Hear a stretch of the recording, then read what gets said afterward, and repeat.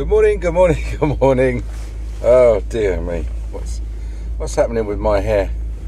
It's the right colour but the wrong shape. I'm going to have to go left because I'm late. And left is marginally quicker.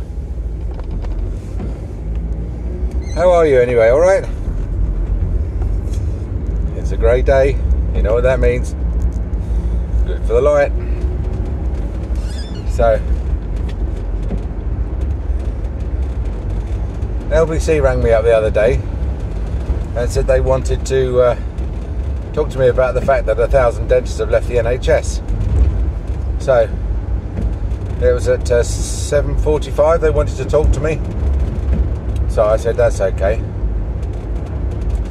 And then about 7:30, 7:15 I got a text saying, "So, Derek, we don't need you because of the Biden-Putin potential summit over the Russian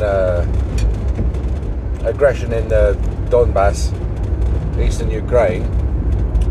We're not doing the dental story about 1,000 dentists leaving the NHS, and oh my God, think of the poor children,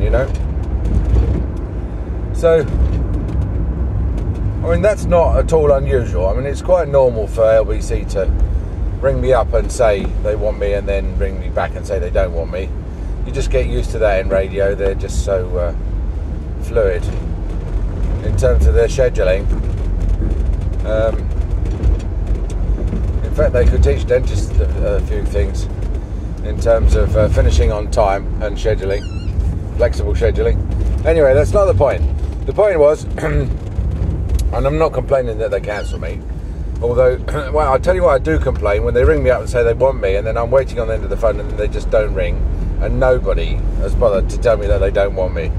And so I waste like 20 minutes, and all the time beforehand, marshalling my thoughts, making notes and stuff like that. So anyway, I thought I'd just have a quick summary, really, for you on what I think about this story about this 1,000 dentists leaving the NHS, by which I presume they mean that there are 1,000 fewer contracts, NHS contracts. I don't think it's 1,000 fewer people on the register, although it might be. But this is the extent of the preparation I've done on it, you see. But I think really what they're talking about is why on earth is there a general flow and outflow of dentists on the NHS? And to understand it, you have to understand a certain number of big principles, because it's a big number, 1,000. One dentist leaving or joining the NHS, neither here nor there. But when they start leaving 1,000, and this is not this year's figures, this is last year's, God knows what it'll be this year. So why are dentists leaving the NHS? Well,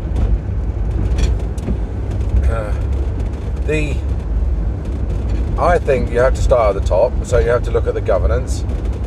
The profession, if you like, is governed ultimately by the Health Select Committee, which is a group of MPs that have indicated they've got a special interest in health. So they put themselves forward to get elected to the Health Select Committee. So now they don't have to have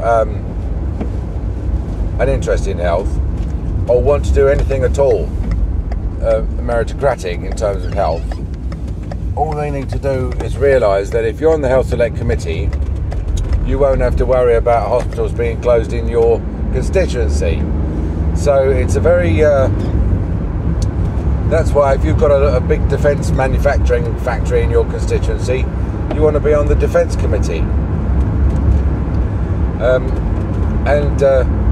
If you are, you've got a big exporter in your constituency, you want to be on the Foreign Trade Committee. And this is because, and I'll do it with reference to the Health Select Committee because I've given evidence to them twice and seen how they work. Department of Health works very hard to make sure that the MPs on the Health Select Committee are happy. Now, so far so good, you say. However, the way they do that is by putting them in a bubble where in their in their constituencies everything goes right, and in whereas perhaps in every other constituency things are going wrong, you can bet your bottom dollar that the Department of Health makes sure that the members of the Health Select Committee are happy with the health service. So when they get together and meet and take evidence, you can bet your life they're sitting there fat, dumb and happy, thinking that without a care in the world, wondering what everyone else is complaining about. So that's the first problem. We have a governance problem. And the Health Select Committee takes witnesses, the witnesses tell them how it is, the Department of Health say no, that's not how it is. The Select Committee makes a few recommendations and says that the Department of Health is going to get its arse kicked if it doesn't implement these recommendations.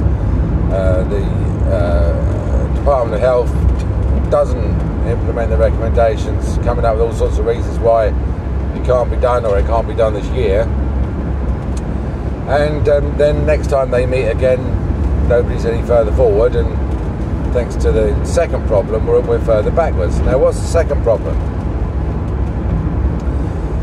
The second problem is that as a society, and it just doesn't apply to dentistry, we're moving towards a more collectivist approach, which means that if anyone's got a problem, they don't think that they need to fix it themselves. They think that somebody should be sent around to fix it.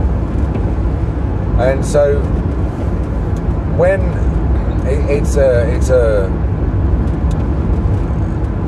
a well-kept secret that in the 80s and the 90s, let's say the 70s and the 80s, and prior, when dentists were self-employed subcontractors, we were all in the private sector, but we were all thought to be NHS dentists because you could get NHS anywhere. So, and any dentist that provided NHS dentistry was an NHS dentist, as far as the public was concerned, although we were all private. Then what happened was, when the market turned against the government and they felt that they could start to save money on the dental budget by micromanaging everything, which is a recipe for disaster, because everything the government touches turns out to be slower and more expensive and more inefficient than it would be in the private sector. So after 1992, that big debacle about the last throes of the free market, where dentists said, you know, our expenses are going up and we're not getting reimbursed for them correctly. We swapped over to a system where the system was micromanaged from Richmond House under the Chief Dental Officer, because by then the government had more or less given up. They'd had a series of Secretary of States for Health who knew nothing about dentistry, so in the end the Chief Dental Officer got the job of managing it by default, even though he's not, and you can imagine what an undemocratically accountable Chief Dental Officer, given full powers that are held by democratic consent, is like an autocrat. You have an autocratic type of leadership, and so you had a situation where the majority of the profession was by then nationalised, because prior to that we were able to say who we wanted to see and where we wanted to practice and the sort of dentistry we wanted to do, and then all of a sudden we're being told that we need to perform a number and we can't work where we like, and we can't see what patients we like, and we can't do what treatment we like. So it was a sort of a quasi-nationalisation. It was a nationalisation insofar as they nationalised all the income, but didn't bother to nationalise the risk, the financial risk. So micromanagement of the service was the second problem, and with that brought a ton of other problems, like failure to sort of a deconstruction of the dental reference officer, the regional dental officer system, closure of the dental practice board, dental estimates board, that used to have all the centralised data and could see where the outliers were, you know, the people who are abusing the system. This futile attempt to bring dentists in from abroad, this futile attempt to stop dentists retiring early, this futile attempt to get women who'd retired or given up the profession because they were bringing up a family or because they were pregnant and hadn't returned to the workforce, to try and bring them back in. All of this micromanagement just contributed towards reducing the quality of the terms and service of the profession. Now, with regard to terms of service, I mean, again, I can speak on this with authority because I used to give evidence to the Doctors and Dentists Review Body, or the Review Body on Doctors and Dentists Remuneration, as I used to call it, which is its correct title. And when I started, we were in the top decile of earnings, by which I mean 10% of the wage earners earn more than us and 90% earn less. Now, okay, Angry, you say that's a bit high, but in fact it's not, because for the following reason. Dentistry requires 3 skills. It requires academic skills, it requires business skills, and it requires fine motor skills. And, off the top of your head, I think you'd be hard-pressed to name another job that requires all 3 of those. Even a brain surgeon only requires the academic and the motor skills. They don't really have to be business people. And other people might only require 1 of those skills, or at the most 2 of those skills, but very difficult to know anyone who needs all 3. So, as a result, we were well rewarded, or we were rewarded commensurate with the skills that we had and the risk that we took, bearing in mind that we set our own surgeries up, we funded our own capital, and in most cases loaned that capital out to the NHS at a pretty reasonably low rate. So you've got this situation where you've got a failure of governance, which leads to micromanagement, and then and a drift into the private sector, and then the final nail in the coffin, which is the COVID. Now, why was COVID significant? Why has COVID meant that so many dentists have left the NHS? The reason is this.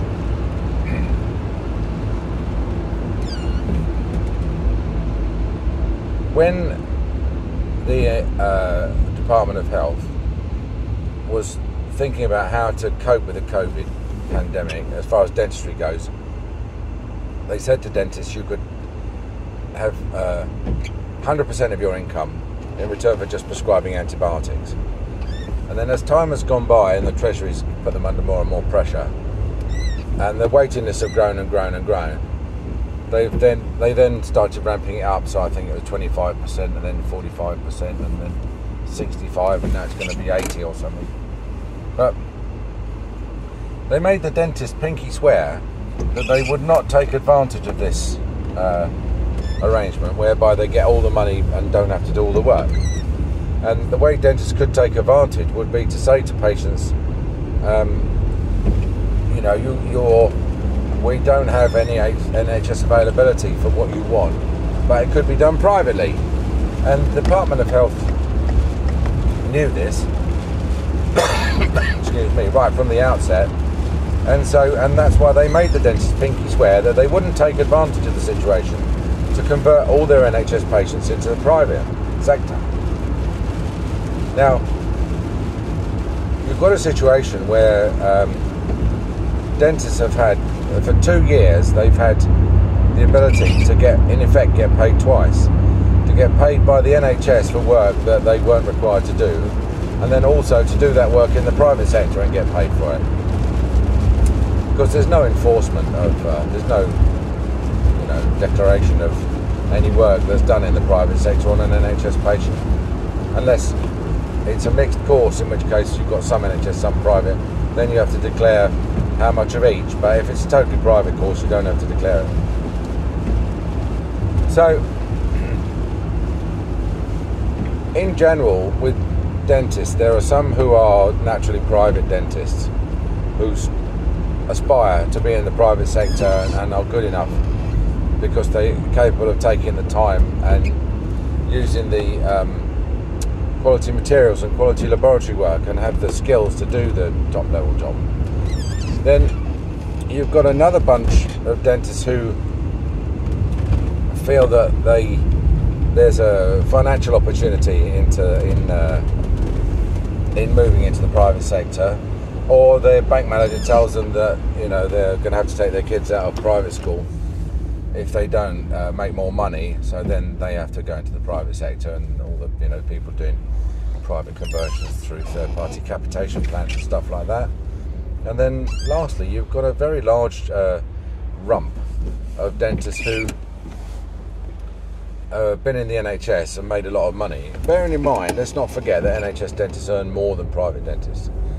So all the surveys always show that, and it's very counterintuitive because it's very easy to abuse the NHS system thanks to the lack of quality control. And the more they ramp up the quality control, the more dentists will leave. And the Department of Health's main job and main problem is trying to convince dentists that they want to carry on working in the health service when they are, they could charge 3 times, traditionally I would say, put it at about 3 times the NHS fee in the private sector. So, in case you're wondering about the contradiction there, and about private dentists earning less but charging 3 times as much, the answer is that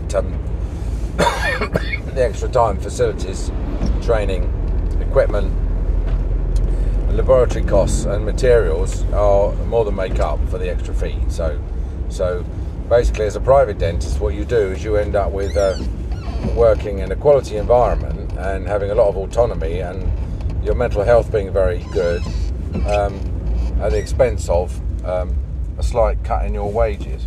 And most dentists think that that's worth the trade-off. Private dentists, or some private dentists do, but this rump doesn't. They don't think it's worth the trade-off. They'd rather just have the money. And this is again, it's a throwback to the Department of Health's efforts to try and get more people into the profession by deregulating corporate bodies, and which is the equivalent of abolishing the Glass-Steagall Act, and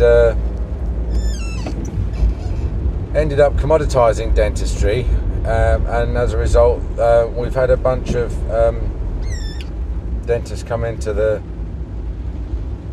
profession who I always call the Ferengi, who are basically not at all interested, like I was, in people's teeth or people, but really in dentistry as a money-making profession, as a profession where they'll have analysed all the degree courses, and they'll have looked at, if I get a degree in X, how much will I earn? If I get a degree in Y, on qualification, how much will I earn? And dentistry always comes up, highly in those, because we are productivity driven, and we earn a lot when we're young, a bit like footballers. When we're older, we don't want to work so hard, we slow down a bit, our earnings go down, and so we have like a backward earnings curve, in that we earn a lot when we're young and less when we're older. And we're older, we rely more on the fact that we've already paid our debts down, perhaps paid our mortgage off, got some investments, etc. So there you go. So we've got a governance problem. We've got a society which is increasingly collectivist, which is reflected through the Department of Health micromanagement of the profession. And then lastly, they gave dentists a 2-year sandbox to experiment with going private.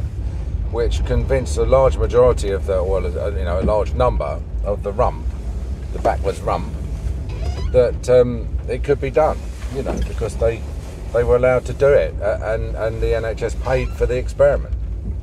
So,